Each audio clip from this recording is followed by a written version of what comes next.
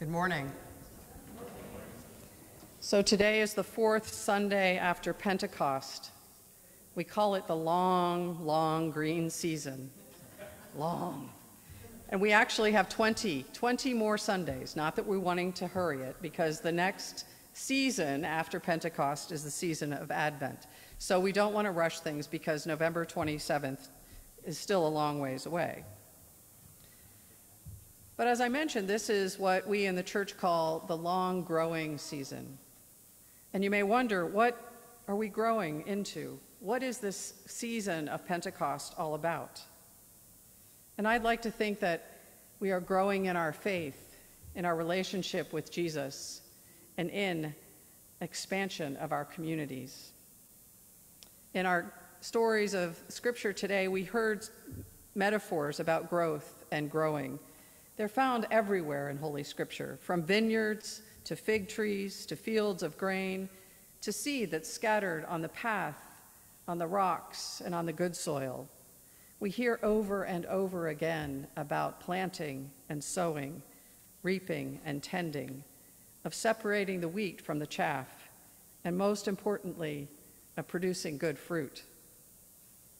Now, we may wonder why there were so many examples or stories of growth and growing in Scripture. It doesn't necessarily fit with our society today, but the societies that were hearing these stories and were learning and were agrarian culture or agriculture focused. So those stories of planting and growing, of reaping and sowing were easily understood. So in today's gospel from Luke, when Jesus sends out 70 others to go ahead of him into every town before he goes to them, these 70 would most likely understand his words when he said, "The harvest is plentiful, but the laborers are few. Go on your way. See, I am sending you out like lambs into the midst of wolves." Jesus knows that there is risk involved for these followers in going into towns and neighborhoods. He even tells them, don't talk to anyone on the way. Wait till you get there, and then see what happens. He knows that they might not be welcomed or received with hospitality. So Jesus tells them what to do. He says, if you are received with peace, be sure to stay there and accept the hospitality that is offered to you. And not only that, cure the sick. And tell them that the kingdom of God has come near. In other words, share God's shalom, God's peace, God's well-being, God's salvation. And then Jesus also says, if you are not welcome, leave immediately. Just walk away. And when you get to the outskirts of town, I love this line, take your shoes off and shake the dust off your feet and tell them, we wipe off the dust that clings to our feet in protest against you. We have to think about that part of Jesus's phrase when we think about him being the good shepherd, the lamb, the quiet, the loving. He tells them, tell them in protest that you are not going to take a single speck of dust with you because they did not welcome you. But then also tell them, just so you know, the kingdom of God has come near. And I would add, but you didn't welcome it. Jesus didn't tell the 70 to go out and tell the people in all the town, tell them all about me. He didn't say that. He didn't say you should tell them about all the lessons you've learned from me. You shouldn't necessarily tell them about your own transformation. Jesus says to them, share the peace, the shalom of God. Share God's peace, God's loving kindness, God's well-being, God's salvation and wholeness. The harvest is plentiful, but the laborers are few. And as I pondered upon these lessons today, I thought about what our church has been up to for the last year nearly. We have been engaged in, as you know, the diocesan effort entitled Tending Our Soil. We have, as a parish, reviewed our history, shared our stories about coming to St. Nick's, what has kept us here, what we love about this community. We have put our timeline on the wall from our very beginnings in the 90s to today. And we have updated, and we have also plotted our own addresses on that map in the side of the church and seen where we live.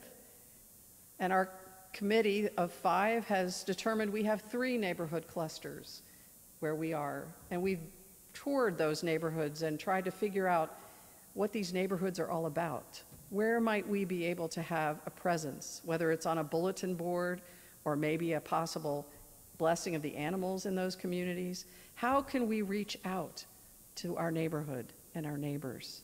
And finally, we've updated so far our mission statement and our vision statement.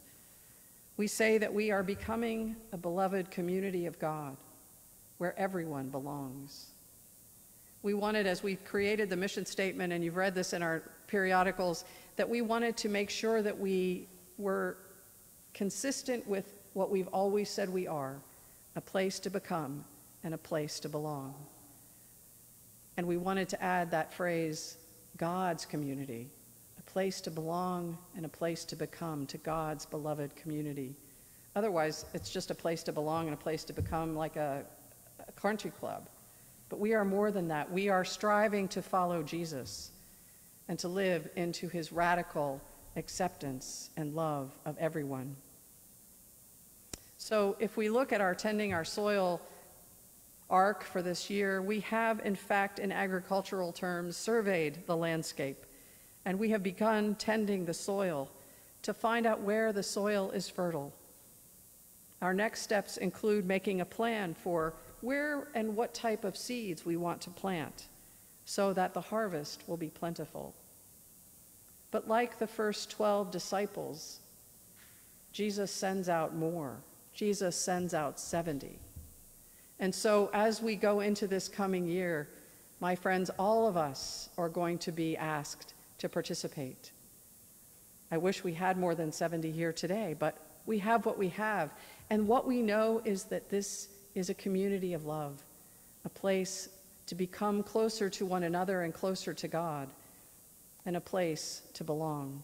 No matter what has happened in your life, no matter what burdens you carry, this is a place to belong to a beloved community of God. Everyone's participation is going to be important and has been important. And like the 70, our mission is to help people know this beloved community of God, to invite them to experience what we have here. So I want to set a charge or a request or a goal for us this summer during this long growing season. Think about someone who you know who may be thinking about attending church but really doesn't know where to go. I know we have trouble talking about church in our faith communities. We talk about everything else. And for the Tending Our Soil group, and we will share this with all of you on our website once we get the link, there was a great video we saw at our last meeting which talked about, it showed actually a neighbor tending his garden and his neighbor coming home from church carrying his Bible. And you could hear the neighbor who was tending the garden saying, he's going to talk to me about church. He's going to ask me about church. I'm really going to say yes to him asking me to go to church. And the person carrying the Bible said, well, it looks like you have a really nice garden. It's a beautiful day. Would you like to come over? And the guy in the garden's like, he's going to ask me, he's going to ask me. And then the guy holding the Bible said, for goulash? We had to laugh, right? We have to get over our discomfort, if we have any, of telling people about St. Nick's, about this community that we love so much, about the beautiful setting that we have, about the community of faith that we are here, and just say, would you like to come to church with me one Sunday? We have a really nice, open, and affirming church. Whatever you want to say, whatever touches your heart about how this community has fed you. But that's my request for the summer. See if you can have a conversation with someone and say, I found this great place. I'd love for you to join me. Because that, my friends, is how we grow this community. It's not by me, and it's not by the bishop. It's by all of us. You can even, when you get the sermon on Sunday, if you feel so inclined, you can send that to someone else and say, hey, listen to this. This is my invitation to you to come to church with me on Sunday. It's up to us. Jesus sends those 70 out and says, the harvest is plentiful, the laborers are few. And like those who went out to those towns before Jesus, some will find it a gift to be received, and some will say, no, thank you. But that's not our concern. Our job is to plant seeds and let God do the rest. We are the sowers with God's help. So we plant the seeds and let God do the rest. St. Nicholas, our mission is to becoming a beloved community of God's love where everyone belongs.